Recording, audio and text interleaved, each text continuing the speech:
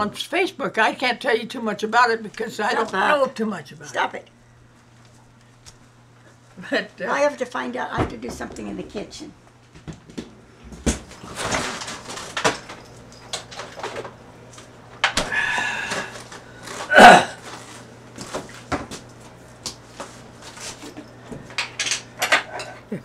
we met on Christmas Eve, rainy night, Christmas Eve, and I'd gone out to a drive-in, which was Jimmy's Drive-In on Imperial Drive-In. They don't know at Belmont and Palm, and I went in there. I had worked there some years before, and went in, ordered a hot fudge sundae. Well, that was when Hammerfield was active, and there was a whole ton of soldiers in town. And so I went and ordered a hot fudge sundae, and they didn't have a dish to make it in. So I went around to the back, and I went in the back door and started washing the dishes because they needed them. And then Lola come in from car hopping, and she slipped and fell with wet right at my feet, and I helped her get up, and it was nothing right then, but something developed a month or so later, and we got married on the 23rd of December that year. What is your secret to a long-lasting, loving marriage?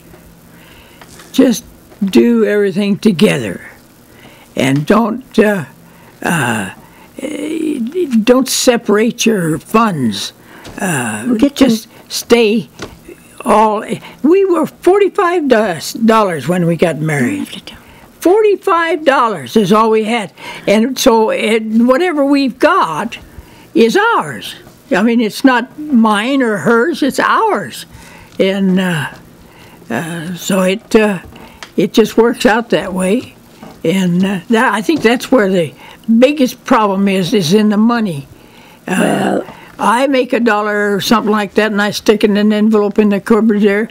And if Lola needs it for something, or she's going to go to a sorority thing, or that she just grabs it and runs. I mean, I don't keep track of it. She don't keep track of it. But she's the one that pays the bills. So somebody has to. Oh dear, I forgot. No, it's just it's all inside of us. I mean, it's we know it's there. We just we irritate each other once in a while. Quite a bit. Keep your mouth shut. But we get over it. We don't hold it in our side. I think if I get mad, I'll yell at him. And so he asked me not to yell in today.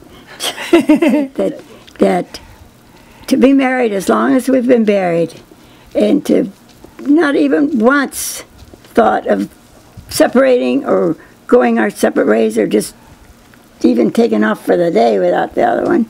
It's because it's inside of us that we know that we don't have to do that, and it's that's just the way we live. Yeah, I don't think that we've spent more than maybe 10 days between us that we were not together during the night.